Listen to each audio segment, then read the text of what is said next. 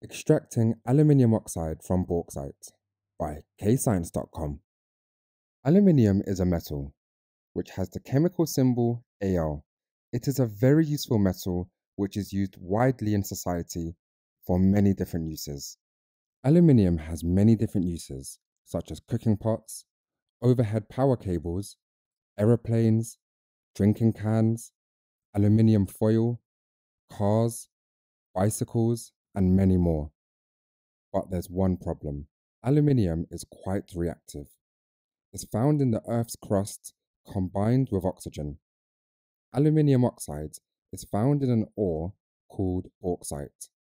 Bauxite contains Al2O3, which is aluminium oxide, and Fe2O3, which is iron oxide. We're now going to focus on how the aluminium oxide is extracted from its ore. Remember, an ore is a rock which contains enough metal that if it is extracted, money can be made. The first stage is the bauxite is mined. Diggers and trucks come into an area and dig into the ground, removing a large amount of earth. This is called open cast mining. The trucks and diggers contribute to climate change by releasing a lot of pollution. Not only this, but the big hole scars the landscape. The locals do not like the pollution and they do not like their landscape being scarred. Now we have the bauxite from the mining.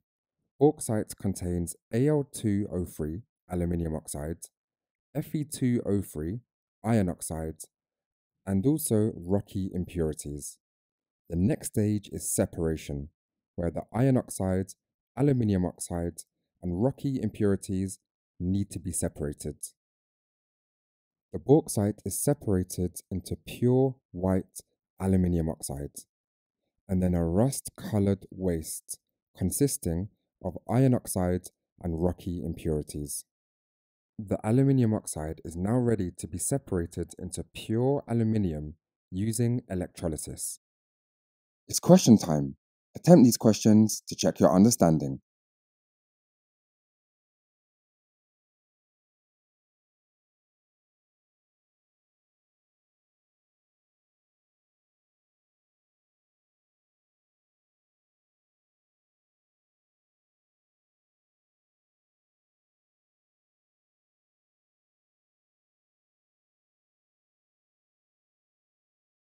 Pause the video here to practice the keywords. The answers will follow.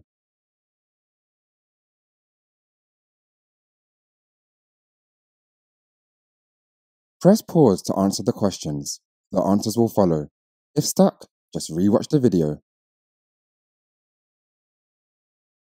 Press pause to go through your answers and make any corrections to your mistakes. And don't forget to visit KayScience.com for more videos, worksheets, and quizzes at KayScience.com.